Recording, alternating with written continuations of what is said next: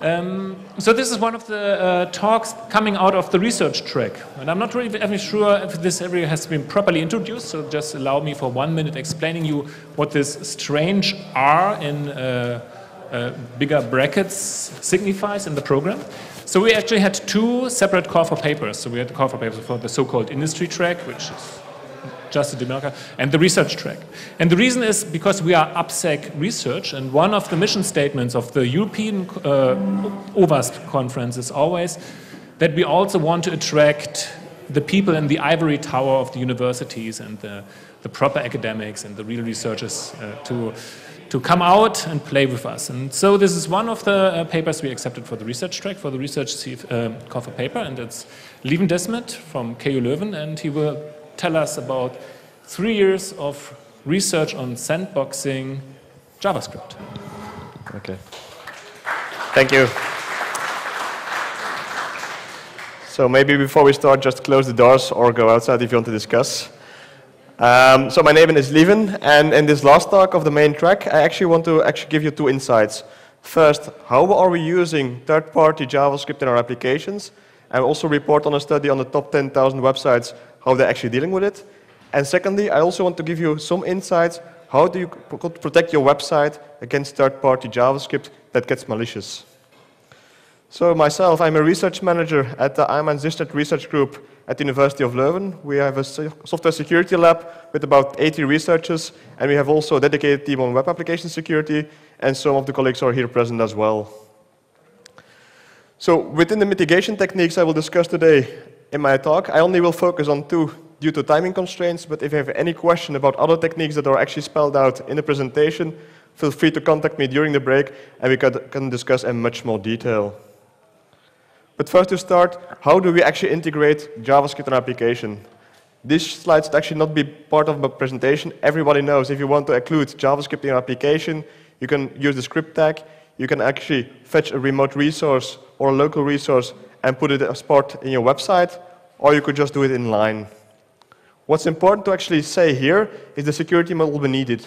So what we see here with the script tag and a remote script URI, it means actually that the browser will fetch the URI and then take it as if it was part of the website from the beginning. So it will execute it in the website as it came from the website owner. It will have access to whole DOM, to all the operations, local storage, cookies. It can send on behalf of that website from that client, request, and so on. So there's actually no isolation between scripts coming from abroad or scripts delivered directly from the website owner. If you're looking to any website we're visiting, you will already get some visual clues that certain things are already coming from remote parties, like the JavaScript, like the social media integration. But even underneath in such a website, there are a lot of JavaScripts up and running. In this particular website, I was using tracking and web analytics, but you could have many more. And in fact, if we're developing web applications, we actually use tons of libraries to enhance our application, either from the part of development, either from the part of functionality and visual effects on a web page, or even to actually monitor or do the operations afterwards. The study I will refer later on to actually mentions that more than 88% of all the websites from the top 10,000 domains actually include resources from at least one remote party. It means that at least one remote party is including JavaScript in the websites of the top 10,000. And what actually could go wrong?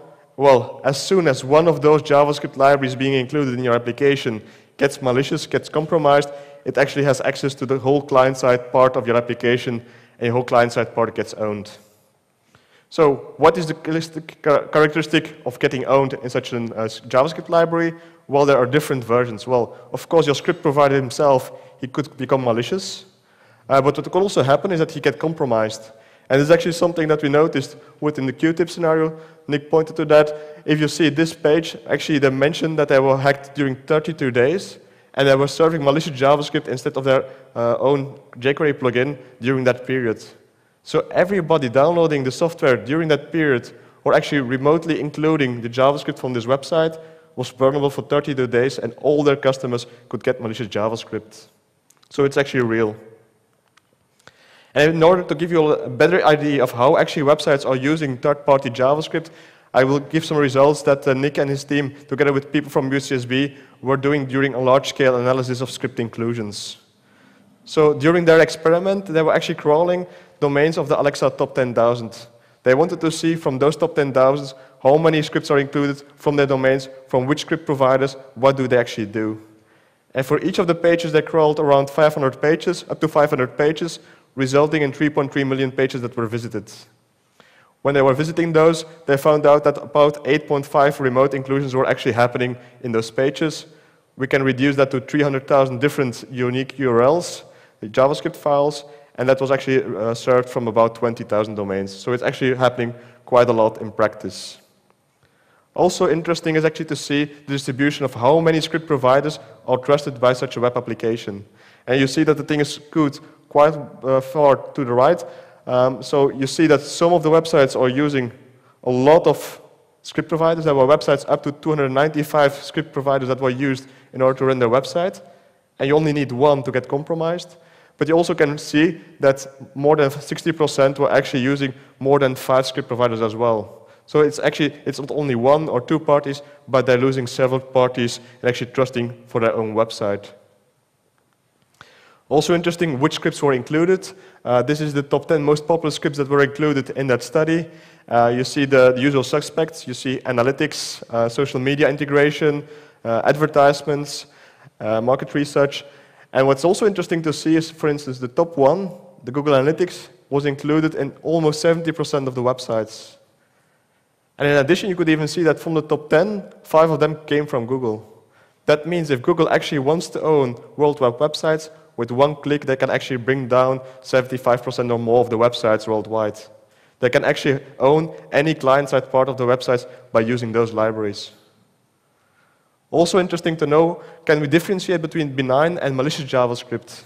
And this is interesting to see because when we see JavaScript and we think about malicious JavaScript, maybe they have certain patterns. They're using eval, they're reading cookies, they're doing other stuff that is not expected to be done.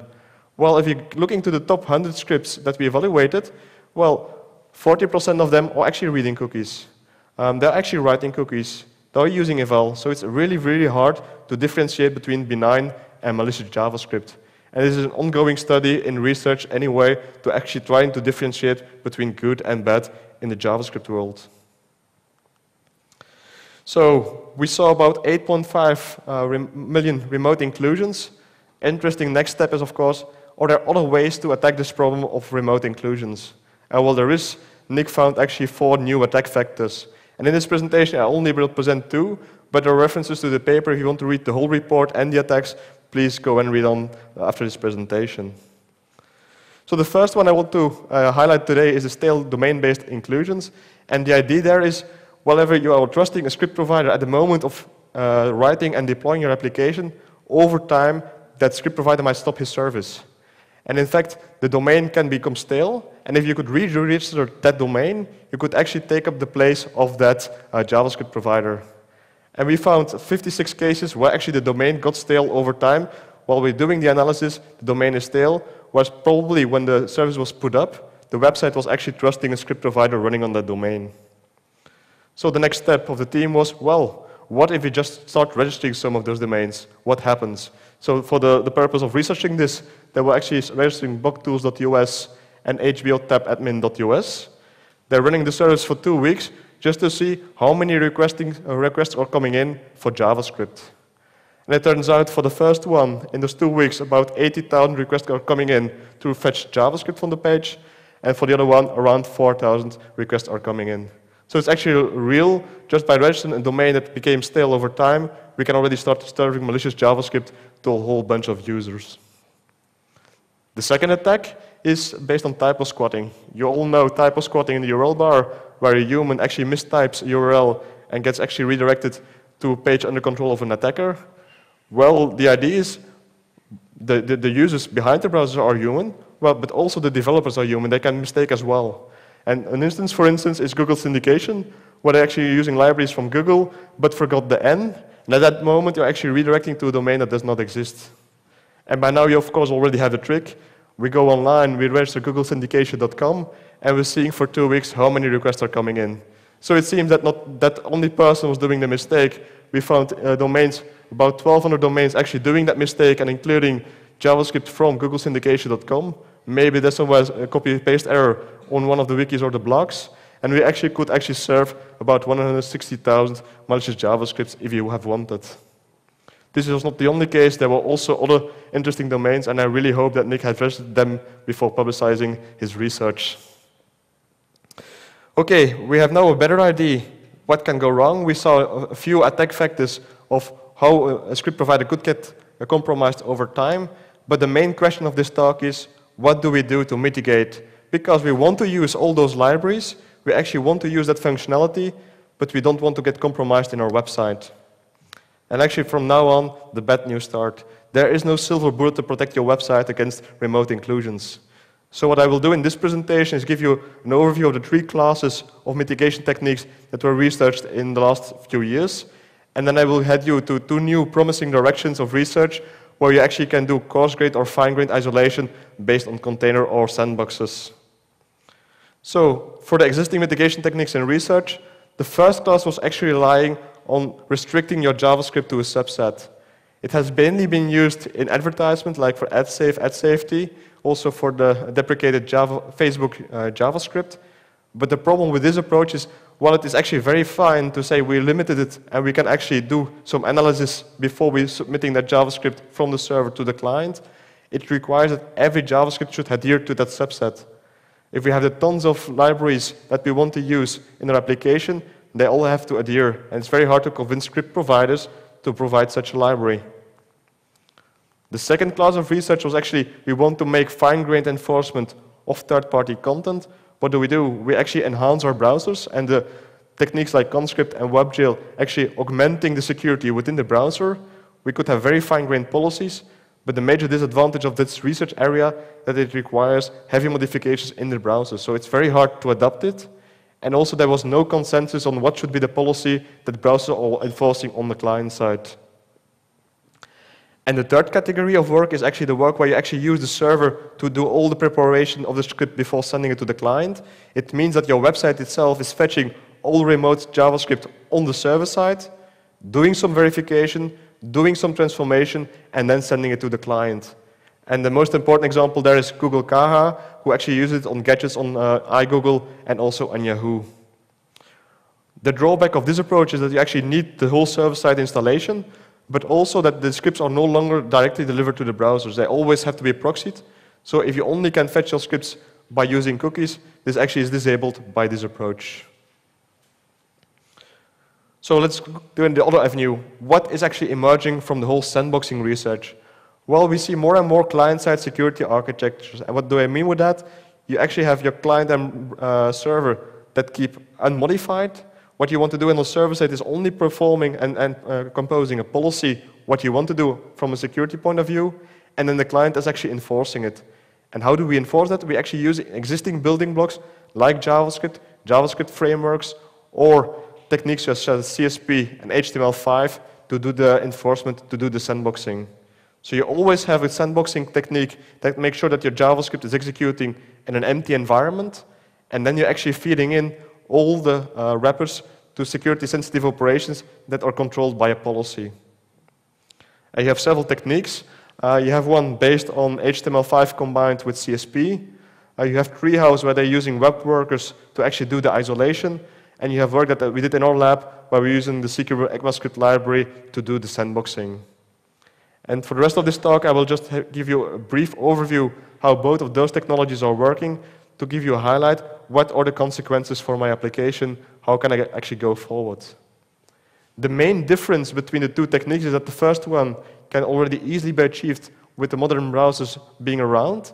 The drawback of it is that it's very coarse-grained what you can do. You can either say, this part can run, or this part cannot run in my application. But it's very good to protect against cross-site scripting if you have user input that you have to execute anyway. The second one is much more fine-grained, but has some limitations in performance and the script it can support, but this is ongoing work in the research community. So the first one is actually based on information I got of my Quest talk at DevOps 2012, called Securing the Client Side. And actually, I encourage you to read up on this blog, what he told there, to download the slides, to see how it's actually working in practice. The idea is that we combine an HTML5 sandbox iframe with CSP, and by actually setting up an architecture like that, that you're protecting which parts can run on your own origin, and which parts actually run in an origin you don't care about. By now, actually, I hope that everyone already heard from the content security policy CSP, that I don't have to explain it in much more detail. What I want to say about the CSP is that actually what we use in the technology in the architecture here is the fact that you can disable inline scripts, and that you can also make sure that only scripts from your own origin are loaded, so in order to protect you against cross-site scripting. From my personal view, I think it's a very promising and interesting technology, but I would like to warn you that it's actually an additional layer of defense in your protection against injection attacks. So you should use this technique for sure, but use your existing techniques in combination with this technique to have better defenses. Because we already heard today and yesterday that there are some breakthroughs in breaking CSP as well. Now let's look to the architecture itself. The architecture starts with your main site. This is actually the site you want to protect on the client side. So we're all operating here in the client side. This is the origin, your original frame that you're seeing in your browser. What you will do in this architecture is actually set up a separate iframe that is sandboxed. And actually what it means is that all the unsafe executions will continue in here. And what you will do is actually, from the main side, delegate all the execution that are unsafe towards the sandboxed environment. And whenever they're performing any result, you will get them as a via web messaging or post message back to the main side. So the idea is that you delegate all the untrusted things to something that is much more contained towards your own web origin, and it can do whatever execution you want, and what you get back is actually sanitized. In order to do that sanitization and safety, you're actually securing your main site with CSP, and then you're delegating all the rest to the sandboxed environment. In order to create the sandboxed environment, you're actually using a sandboxed iframe, which makes this run in a unique origin, but it is still allowed to execute JavaScript. And this architecture view is actually used in Office document reading on Chrome OS as well. If I would judge what is the most difficult part to implement yourself, I would say the web messaging, the delegation between the main site and the sandboxed environment. And I will just give you a flavor of how that looks like. We don't go into detail in the code fragments, the code snippets. You have the slides afterwards. You can process them a little bit more space as well. So the first one will protect with the content security policy. So that means that you will have to issue this via response header or via your meta directives. And what you do is actually setting up an iframe, and it has the sandbox attribute that it is allowed to run scripts. So this is actually setting up the red container I discussed on the previous slide. Next, what you'd have, this is the container actually running in that iframe. You have a window listener that is actually getting all the information in from post message. It can call whatever unsafe function it wants to call in this isolated environment. Since it's running in a different origin, it cannot access your DOM, it cannot access your cookies, it cannot access your local storage, but it can still execute whatever it needs within your web browser. The result itself is sent back to the original origin, so to the main frame of your website, and that's the only processing that happens in the red box. Of course, in your main page yourself, you have to actually do the delegation back and forward. The first one is actually sending the commands to the inner window, and here you're actually containing the results back from the inner window and putting them in your main window. What you do here with actually putting it in the main window, this would be considered unsafe because you are doing inner HTML, and whatever result you get back from your sandboxed environment could contain inline scripts, could contain additional script tags to load scripts, but because you're running in a CSP protected environment, this will actually be mitigated. So even if there are inline scripts in the string that is being attached here, that will be rendered useless by CSP. And this is actually the main trick that has been done in this delegation model. That's also the reason why it's actually very coarse-grained. It means that you can protect this string of having JavaScript inside, but you can't say to protect which operation it can be used. So it's not possible to say, I allow it to read some parts of my local storage, or having access to my cookies. It's either you can run in a complete isolated environment and give me something back, and that's the only thing that you can do with this kind of architecture. but still I think it's very useful in a lot of cases, forums or anything else where you say, I have user input, I want to render it in some form, but I want to mitigate what is the impact on my own application. Okay, I want to stop with this technique here, and actually I want to have a very quick look forward to JSand. And there we're actually having the server-driven sandboxing of JavaScript. Again, you can read up with the paper mentioned here. And the idea with JSand is actually that the server side has some policies on how to compose JavaScript in your application, pushes it to the client side, and there you're actually building up a whole JavaScript architecture. So you're building up a security architecture composed of JavaScript components, which is able to load additional components in a sandboxed environment. So if you're looking what we want to realize with this technique, you have your website, you have some JSand component on your website, and you want to include JavaScript 1 and JavaScript 2 from two remote providers. So one might be malicious, someone might be trusted. We don't care. What is important is that for each of those, we have a policy that expresses what that script is allowed to do. And with that information of what that script is allowed to do, we can actually bootstrap the whole loading process. What we want to achieve is that within our browser environment, JSand gets loaded. The different JavaScript components are getting loaded, but they're running in an isolated environment controlled by each of the policies. How do we realize that in JSand? We start with the embedding page loading the JSand framework. That is actually loading up all the initial components, the building blocks that we need to do the sandboxing and wrapping. Next, we're fetching the third-party JavaScript from a remote site to actually enable it to be loaded in such a contained environment. We're setting up the contained environment. We're actually providing access from that contained environment to our own DOM via wrappers that are controlled by a policy. And then we're actually starting to execute the third-party JavaScript. It's a little bit more complex than I presented here, but in the paper there are much more details of how we're using the technologies. What's interesting to actually tell is actually which of the components that enable this. Well, there are actually 3 components as very important building blocks that enable this kind of sandboxing technology. The first one is a client-side library called Secure ECMAScript, and it's developed by the Google CAJA team. And what it does, it actually provides you such an isolated environment.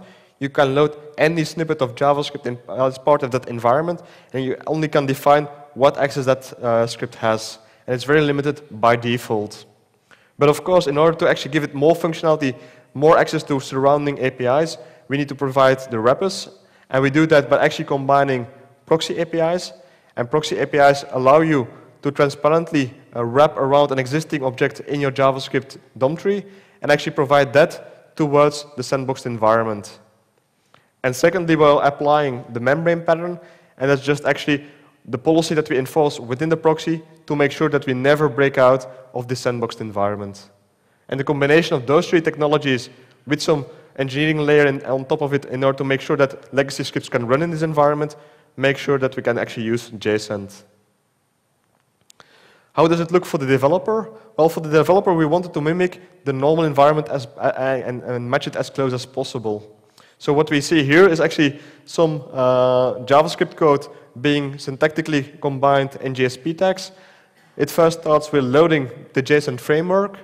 Then we're actually loading a JSand sandbox, giving it a policy that is described in the context descriptor of our application. And then we are actually able to load additional code snippets in that container.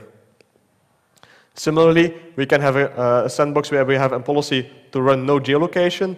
It can already preload some of the APIs we have within our container. And then we can add additional code snippets as we do with normal script tags. We can also load additional remote scripts to be loaded as part of this container. For now, we tested it on a few scripts, and we tested it on Google Analytics, Google Maps, and jQuery. With some engineering support, we were able to run all 3 of them in a quite successful way. But still, we have some performance issues that we have to tackle, and we also see that there are future advances that we need to do in order to make this practical on a daily visited website as well. If you want more about what's the status of this prototype, come and see me after the talk, and I'll give you all the details about the status of JSand. Also, if you want to try it out yourself, you can actually go and visit the demo that we defined at the FP7 project WebSand. It's called demo.jsand.websand.au. And actually, it says the instructions to run it. For now, we actually have a version that is actually tuned towards Firefox. So you actually use your Firefox, you go to the web page, and you will already see that we have some scenarios to show how you can run Google Maps. You can run 2 Google Maps next to each other, each with a different policy, and so on. So this brings me actually to the conclusion. So this was a very compressed talk about a lot of research we have been doing in 2 years in our research group within the Web Center and Nessus project. And what I wanted to bring you today is actually giving you some insights how we're using third-party JavaScript. So let me remind you that more than 88% of websites actually do integrate content coming from an external script provider. And by far, Google is the absolute #1 script provider in webland.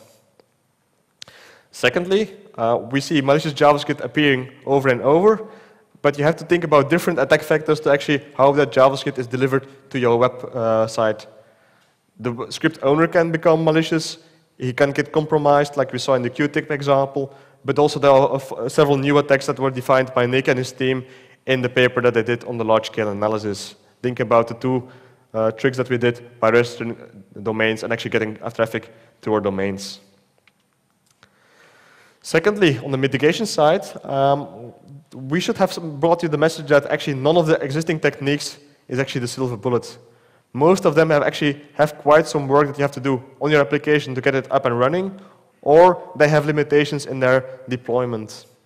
So some of them might require browser modification and actually deep browser modifications that we can't accomplish with extensions. Some of them require server-side processing like the CAJA.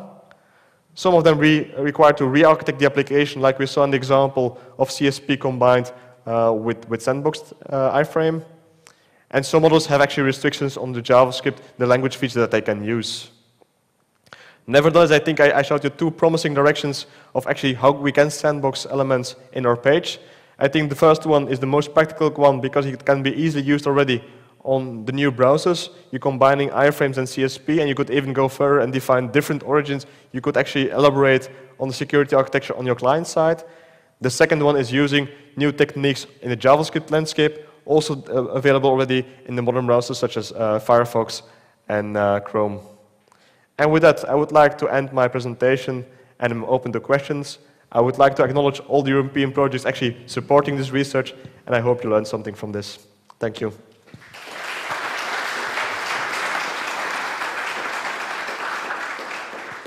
Thank you, Lieven. So, are there questions in the audience? So everyone is getting tired, probably. Everybody is getting tired. But you should still stay awake, because we have still a very exciting closing note ahead of us. And so I would like to thank Lieven again. And thank you.